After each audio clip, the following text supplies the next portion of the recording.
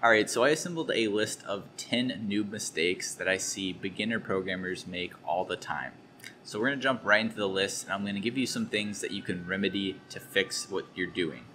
So tip number one, or mistake number one, is putting everything into a single file and it becomes giant. So this is something that I actually recently did when I was learning Flutter. This past week I was doing that, and I put everything into a single widget. It's an easy mistake to do because it's kind of nice at the start of something to put everything in just a single file or a single function, but it does not scale well at all, and it doesn't work as your project grows. So if you see that all over the place, giant files, it's a good idea to start splitting things up into smaller sections. Now, of course, this is not there are some exceptions where you may want to have a larger function somewhere, but in general, you don't want to have just large files everywhere. Alright, so number two problem is manually formatting code. So I see people just going around and tabbing left and right, trying to get things lined up, and it's a total waste of time. You should be using the auto formatter built into your IDE and just avoid the whole time-consuming process of making sure you have 4 spaces in Python or whatever programming language you're using. Mistake number three is logging too much output. This is specifically usually when you're debugging, and I see someone trying to find the bug in their code, and they just put in like 100 print statements, and then when they run their code, they just get this massive log statement that they're now sifting through the logs trying to figure out what happened. Instead, what you want to be doing is put precise print statements in specific places that are meaningful, when the value of this variable matters to the output and such like that, where you're being specific about a small number of print statements compared to just putting 100 everywhere. Alright, mistake number four is not reading error messages. So a lot of times the error, or what you need to do, is in the error message, but you don't read the error message at all. I see this all the time. I even do it sometimes, where I get an error and before I even read the error message, I'm going either back to my code or just copying and pasting the error into Google instead of actually just reading the error first and being like, oh yeah, I know how to fix that. I can just do what the error message says to fix it. So this is an easy one where it's just like a gut reflex. Saw an error, I'm going to go change my code. Wait a second, read the error message. It usually has something what you should be doing. Alright, number five is copying and pasting code that you have no idea how it works. This is something that gets really bad if you keep doing this in multiple places, because what I notice is you just have a little bit of baggage every time you copy paste code. There might be chunks of it that you don't understand and aren't needed when you use that code in other places, and now you just have unused code that's running for really no reason, and it's just cluttering everything. So make sure you understand the code before you're copy and pasting it, and if you're going to take a piece of code and put it in another place, feel free to clean out some of the parts that you don't need before doing that. Alright, tip number six is not using, or mistake number six is not using the right data structure. So I commonly see this really not with people just not using dictionaries or hash maps. That's the most common one I see, is where instead of using a map, they are using lists, and so they're looping over 2 lists, which is not very efficient, and it's slow. You should be using a better data structure to be doing that operation. And so if you don't know what dictionaries or hash maps or how they work, highly recommend learning them, because a lot of times the answer is to use them.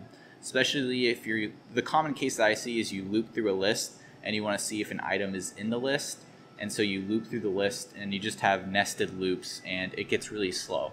Instead of doing that, put everything into a map and then look it up in O of 1 time. It's way better to do that. So in general, look for the right data structure. If it's awkward with what you're doing, you probably can find something that is better format for your data.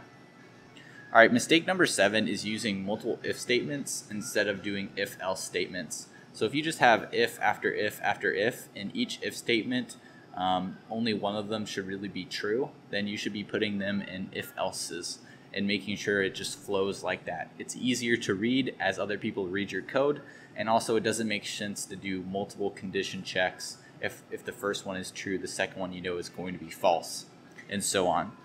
Alright, mistake number 8 is doing too much pre-processing. Basically what happens is at the top of a function or a file or something, you basically just compute all your variables, and then you have if statements that maybe you be conditionally running stuff, and because you did all the processing up front, some of the variables may not be used and you're computing stuff you really don't need. So look at how you're doing things, look at your flow of logic, and if you're not using a variable until a low part of an if statement, don't compute it at the very top of the file. Wait to a further down point. Basically, be lazy about generating the data or computing values. Only compute it when you need it. Now, of course, there are some exceptions to that, but in general, you don't want to just compute everything at the beginning. The next one is large unorganized commits. I sometimes do this myself, and it is quite bad. So it's something that lazy programmers and new programmers do, where basically you're fitting way too much stuff that is not related to each other into a single commit. You're waiting too long to commit things, and then you have part A of your code being committed with part B of your code, and they have nothing to do with each other. You should be splitting these things up into 2 commits or in smaller commits. So make sure you do small commits that are atomic, just what you changed, and it gives you better error or commit messages that are nice and short too.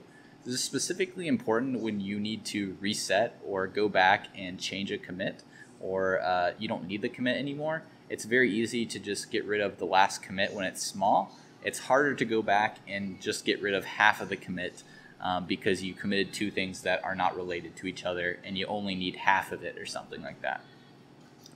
All right, the last mistake that I see is putting secrets or artifacts into Git or on GitHub, pushing it up to GitHub. This can be anything that you really don't need in Git stored there. The most common thing I see in JavaScript is putting node modules on GitHub or in your Git, and then also putting like API keys in there. So none of those things that you want. The way to remedy this is you should be using environment variables. Go Google those if you don't know what they are. You should be using those for all your API keys and all your secrets. And then also for, say, node modules, you should be creating a .gitignore and make sure you have all the things that you don't care to version out of Git. So those are 2 important things.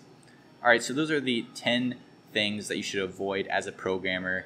Ask yourself if you're doing any of these things. I commonly find myself doing some of these things, and you just want to make sure to go back and fix some of them as you do them.